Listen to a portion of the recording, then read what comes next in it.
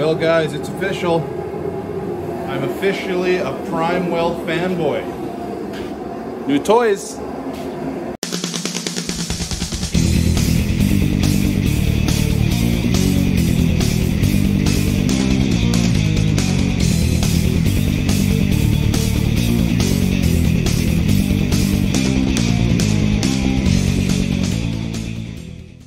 Welcome back to the shop today, guys. Happy to have you here. It's been a while since I've had a video out, and Merry Christmas to you. It's about that time of year. I'm going to apologize already for the noise. I've got my Canon heater going because it is cold outside and in here. So I kind of wanted to give you a little bit of a shop update. We've been working a little bit on the Bronco, and just a heads up, I'm probably not going to be doing a lot of videos about the Bronco. I'll keep you updated. And if there's something that pops up that's worth making a video of, I'll make a video of. So, unless you guys want me to video more of that, let me know. Talk to me in the comments, boys. Mainly, this video will be about my new Primeweld toy. But first, I want to give you a little bit more of an update. Our plasma cutter in the back corner there, it failed on me. Not the machine itself, the plasma cutter that I got for a sweet deal that was built in the 1800s failed. Yeah. But what can you get? I mean, I paid very minimal for it, and it got me through setting up the machine, and that's all fine and dandy. But for now, excuse the mess, I was trying to figure out how to fix it. But, and if that doesn't turn you on to what's in that new Primeweld box, I don't know what will. But I got the Primeweld CUT 65. So I'm going to open up this bad boy and we'll see what's inside.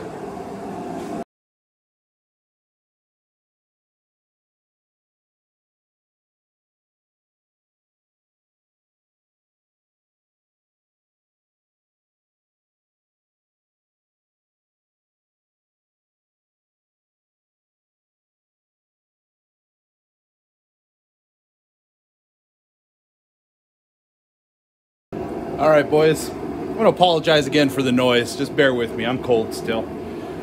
But the Primeweld CUT 60, I realized in the clip before this, I said 65. It is a 60. But this is the unit. And you know what? This isn't gonna be a review, guys, because there are so many people out on YouTube that have done a great job making videos of this thing cutting. I think it kind of speaks for itself. And I didn't even know Primeweld made plasma cutters. Only after I started digging into the TIG welder that we purchased, and if you want to see that video, I'll have that up somewhere here. But you know, I've seen guys put this head to head with some name brand stuff and other cheap ones, and this really seems to be the best bang for your buck. Saw a guy do 1/2 inch clean with this stuff. That was very impressive. He even went through 3/4, not very cleanly, but he did go through it. So, I mean, if I wanted to do some bigger stuff, I can. I don't see myself needing to go bigger than 1/2 inch. 1/4 inch is kind of what I'm looking for, mainly. But if I have the opportunity, why not? So, really excited about this machine. And I live in Canada, so it was a little bit more expensive than if you were to purchase this in the States.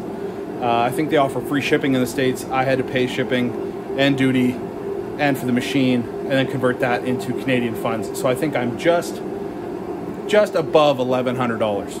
But plasma cutter of this kind of power, I think that is still a good deal.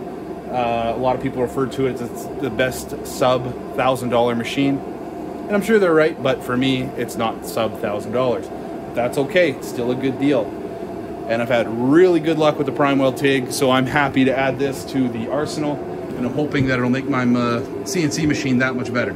So I'm gonna open these boxes, I'll lay some stuff out, and we'll take a look at it. Another thing I wanted to note, and everybody notes this, but they do have the nice steel corners on the shipping box. Everything is well wrapped in this foam. This stuff ain't getting damaged on its way to you, boys. So, yeah, they do a good job there. I know everyone praises them in their packaging. Keep it up, Primeweld. But I'm gonna open this stuff up and we'll take a look at what we got. All right, box number 1. Torch. Got a little bit extra consumables here. Just one set. I wish I'd throw some more in there, but that's all right. A little tool to change them out. But you don't need that tool. Just grab a pair of vice grips, boys. This is the IPT60 torch. I would like to tell you that this is an amazing torch, but I don't know. This is only the second plasma cutter I've ever owned. And the other one was 75 bucks. So I'm assuming this will be an upgrade from what I have now. And I found out with that old Hypertherm torch, I can't find consumables very easily. This torch is used a lot in a lot of different companies, so I think finding consumables will be a lot easier. Might not be name brand consumables, but so far I'm just looking for something that cuts. It's got the, what I'm told is the Euro style torch connector, where it screws in. Love that. So one day I can buy a machine torch for this machine, and then I can take this torch off and still use this portably. So that's pretty cool. So that's all that's in box one. Close this up here. Box number 2. They even have them numbered, boys. Spin it around. We got our family and friends mask. If you want to know how I really feel about these, you can go to my TIG welding video. CNC plug. This is the male end, I do believe. Yep. So that's one of the reasons I wanted this machine, is to be CNC ready. We got our pigtail to run on 120. Lucky for me, I don't have to do that. And our ground. This is the same ground by the looks of it, actually. Pretty sure it's the exact same ground they use on their TIG 225. And it's DINS connector. But this cord is a little bit lighter. Smaller DINS. But nice ground clamp, regular ground clamp. I'm not going to sit here and tell you how awesome it is, because a ground clamp is a ground clamp. Ground clamp, guys. There are some nicer ones, I guess, but really for me, if it's holding the ground, I don't care what it looks like or how it feels, as long as it grounds. I don't know why everyone gets so technical on stuff like that. And the machine itself, shipping weight on the packing slip was 50 pounds, and that was with everything. And I mean, it feels about right. I mean, shipping companies, if they are curious, they reweigh it anyway. Man, I can't talk today. It's that cold in here. So what do we got? We got our air set 2T and 4T. Forget which one's which, but one's, I think you hold the trigger and you click it on and click it off, and then the other one is on, off. Does that make sense? If not, we'll figure it out. Post airflow, so that must be the cooling air that runs through it once the arc is extinguished. And then this must be our amps or volts. So that's really neat. Air pressure regulator. Not much to it, boys. Got our plug wired up here. Air intake. Same type of breaker switch that's on the TIG. And our CNC port, which is what I'm looking for. So I am going to strip the old torch off my machine. And I'm sure there's some wiring that I'll have to do. And hopefully we'll get this set up, and we'll do a test cut with it. See how she goes.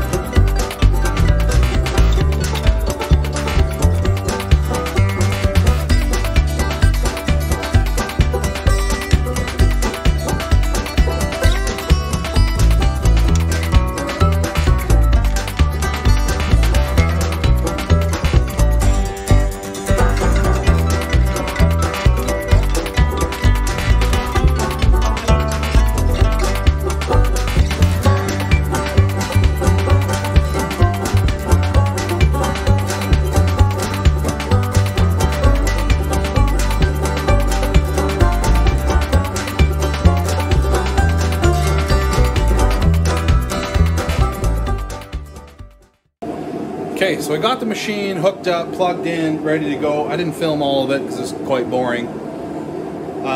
Cable tracks are very nice until you have to replace cables all the way through. That kind of sucked. It was pretty time consuming. But I got everything hooked up here. I got it off to the side here, not underneath like I had my other one. Basically for the fact of usability, if I wanted to take it off and use it somewhere else. However, until I get another torch, I'm not really going to be doing that. But I like it here better, more access to it, a little bit further away from electronics, etc., etc. And that's just what I'm going to do. So we're going to deal with that. I looked over some settings. I'm going to change the sheet metal here. I'm going to put a piece of scrap on here. And I'm going to do our little smiley face test that we did one of our first cuts with. And that way, we can see if this thing works. Yeah. And I'll also check torch on, torch off kind of stuff. Do a little routine check to make sure that I got this thing wired right. And then we'll do a test cut. So stick with me here, guys.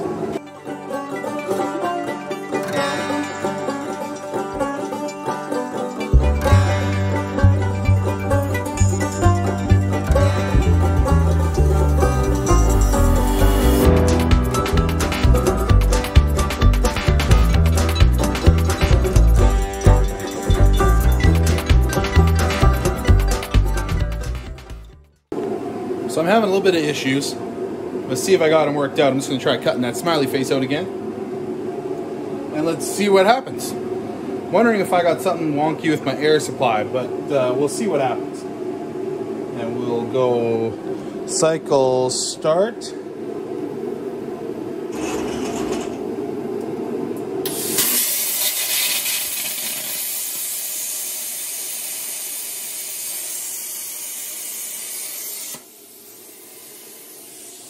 Well, that didn't work.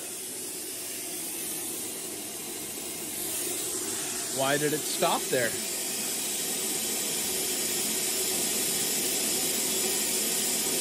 Huh.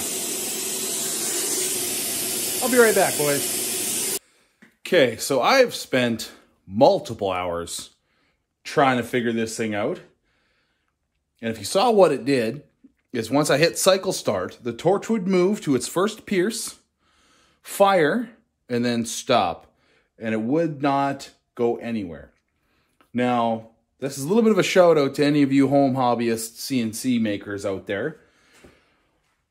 Does the arc OK signal have anything to do with this? I read a little bit about that. My old plasma did not seem to need anything. It just needed a trigger. And I assumed that that's all I would, bare necessities would be on this, plasma cutter. So, I'm not sure what's going on. I think there's something going on in my wiring that I need to figure out. But, get this. I also found out that my plasma cutter is faulty. I be doing all this testing and stuff. I unplugged everything from the CNC off of the plasma torch, and I was going to try using the torch manually.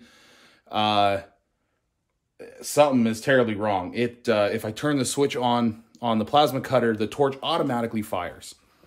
So I don't know how that works, but that's what it was doing. And whether I'm on 2T, 4T, whatever, on 4T, it actually turns on, off without me touching anything of the plasma cutter.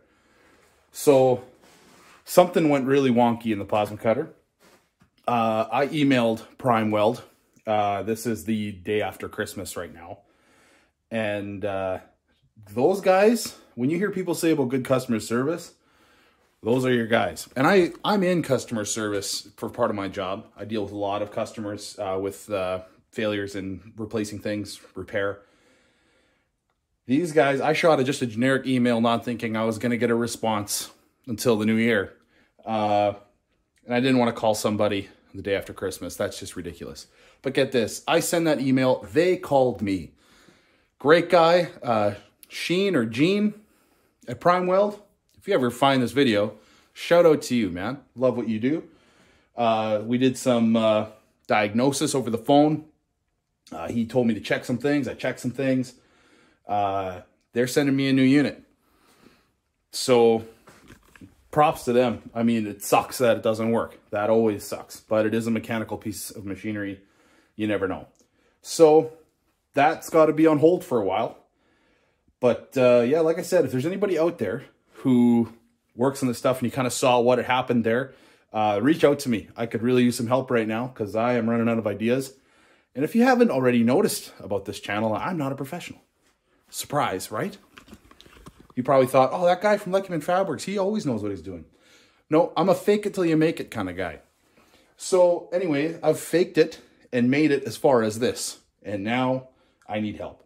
So if there's somebody out there who can kind of walk me through some steps or something that I should look for, please hit me up, get in touch with me. Find me on Instagram, message me through there in the comments below, whatever you got to do. Could really use a hand. So for right now, thanks for stopping by, guys. A little bit of a failure video, but hey, I'll try giving you the good and the bad. So again, thanks for all of you who've subscribed so far. It's been an awesome year. Really appreciate it. I've loved doing these videos. I know there hasn't been a ton coming out lately. That's basically because I've been trying to get this thing going. But I have some projects coming down the pipe. One, I'll give you a little snippet there. That's coming up for a upcoming project. I don't know how, yeah. After Christmas holidays, I'm basically broke. My kids wanted everything under the sun and I gave them whatever I could. So I got to save up some money to do some more projects. But for right now, I really want to get this thing going because this is going to help me like crazy in upcoming projects. So yeah, if there's somebody out there, get in touch with me. And thanks for stopping by, guys. See you on the next one. See ya.